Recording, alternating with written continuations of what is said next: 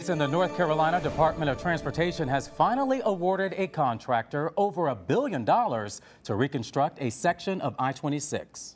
The project has been talked about for decades to add a major interstate through Asheville and north over the French Broad River. Now today, News 13's Taylor Thompson sat down with a DOT engineer and shows us what the process looks like going forward.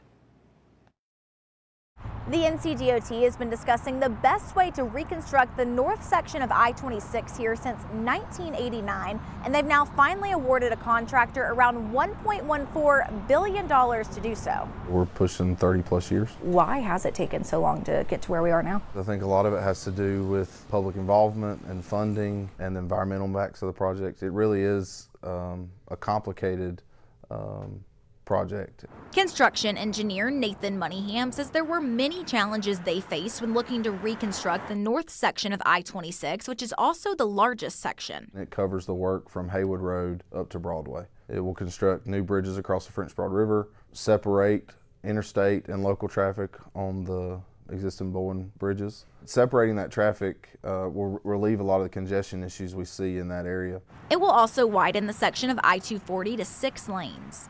Moneyham says it ultimately came down to 3 contractor options who presented the DOT with proposed designs, and they awarded the bid to Archer Wright. What we will do over the next 6 months, you won't see construction going on, but a lot of engineers and a lot of staff at DOT and on Archer Wright's staff will be working together to try and find ways to reduce cost. This process over the next 6 months is called optimization and refinement, which is all about finding ways to bring down the cost from $1.14 billion. What are y'all hoping to get it to?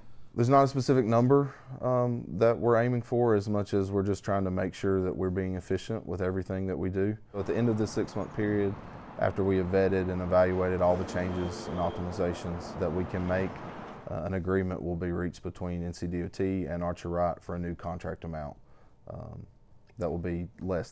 If everything goes as planned, the completion date for this project is 2031, adding that you could expect to see early signs of construction in 18 months.